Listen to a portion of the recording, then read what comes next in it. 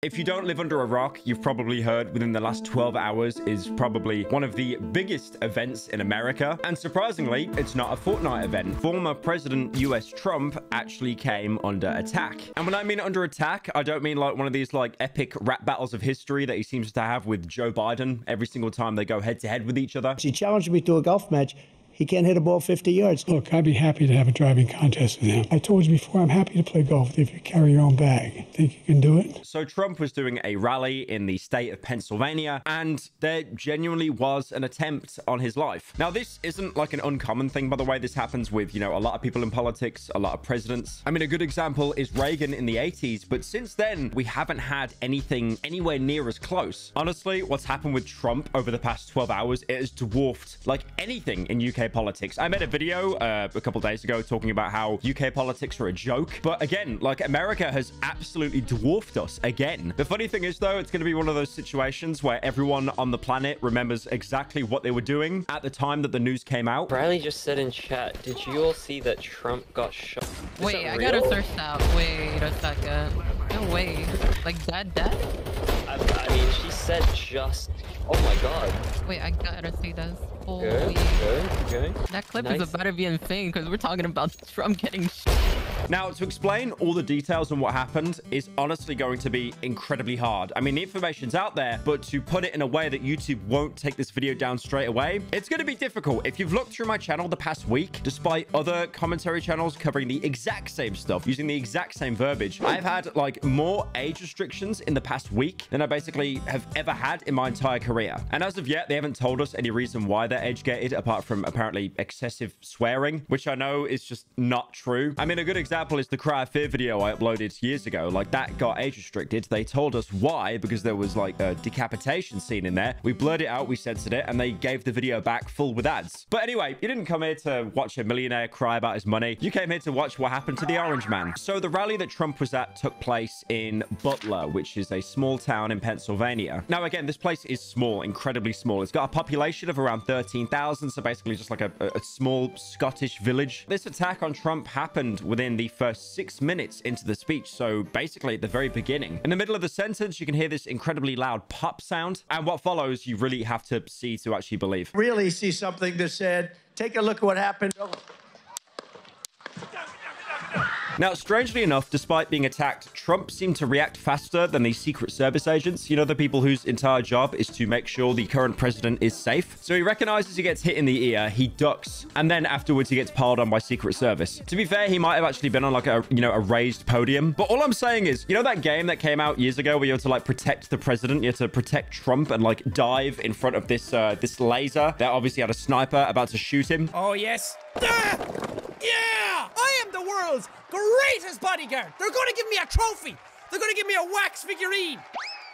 I feel that anyone that played that game had a faster reaction time than the Secret Service. Now, after he was huddled by his team, they obviously crowd around him like this, you know, Roman centurion shield, trying to protect him to make sure nothing else happens. And then obviously they want to get him back to his private car to safety. But then Trump realizes the entire world is watching him. People that like him, don't like him, all eyes are going to be on him because of this like insane event. So he kind of sticks his fist out in defiance, tells the Secret Service agents to stop, to let him do it, and then they take him away. Watch out.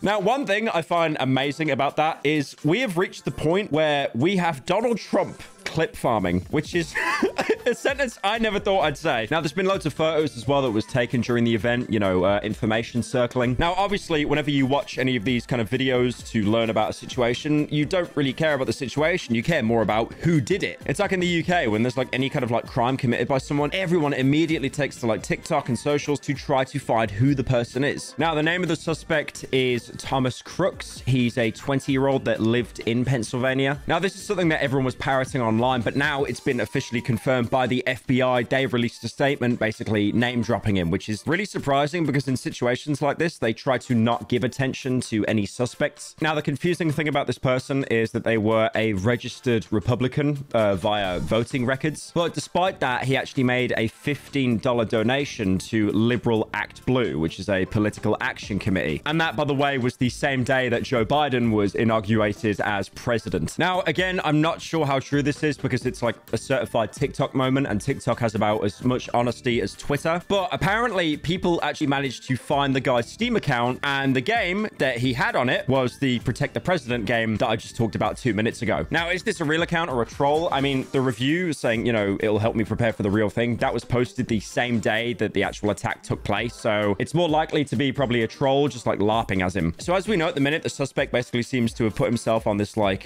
barn-like building, which was around 135 meters away from where Trump was giving his speech. But at the same time, the Secret Service actually had their own person that was sat there with a long-range scope. And this person was behind Trump. There's actually a clip of the Secret Service agent realizing what was happening and then having to make, you know, a physical adjustment before, I guess, returning the pop sounds. God, I do hate how neutered the internet is. Take a look at what happened.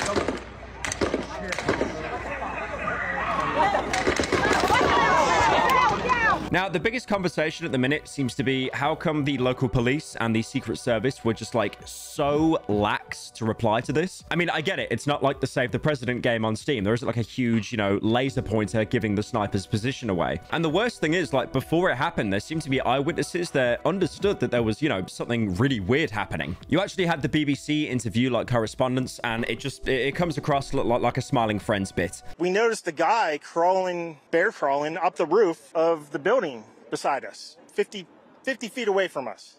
So we're standing there, and, you know, we're pointing at the guy crawling up the roof. And he had a gun, right? He had a we're pointing at him.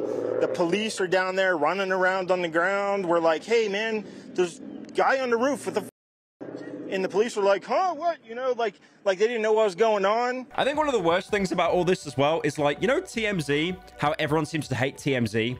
They actually beat the Secret Service. They actually already got out an exclusive video of people at the rally actually yelling at the person on the roof.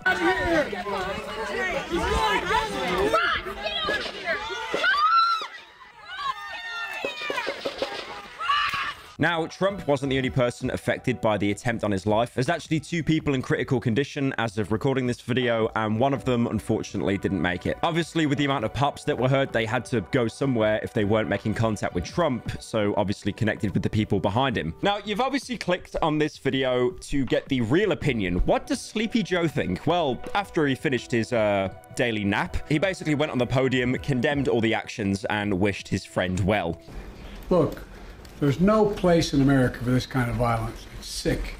It's sick. One video I do actually want to show you guys is a doctor going over the attempt on Trump, and like, it is insane that, like, if that round went a couple millimeters to the left or to the right, he wouldn't be here. He straight up would be game ended. It is hard to overstate just how lucky the former president was from a neuroanatomy standpoint. People are talking about inches. He was inches away from disaster.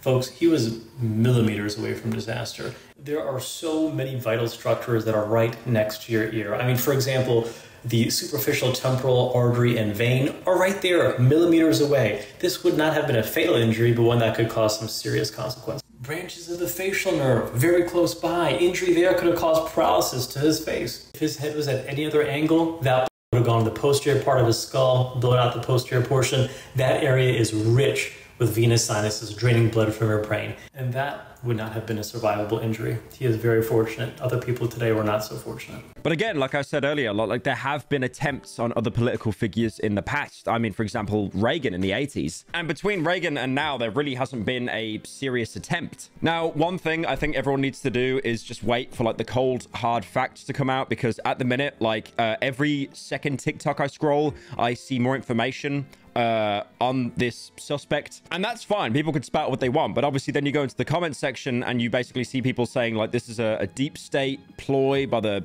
CIA, FBI. That's why the Secret Service agents took so long, because they were in on it as well. They were paid actors. But yeah, that's pretty much the entire situation as of now. I'm very sure there will be like more updates soon. But again, it just reminds me, like the UK is dystopia. It's a third world country, but at least I'm not in America.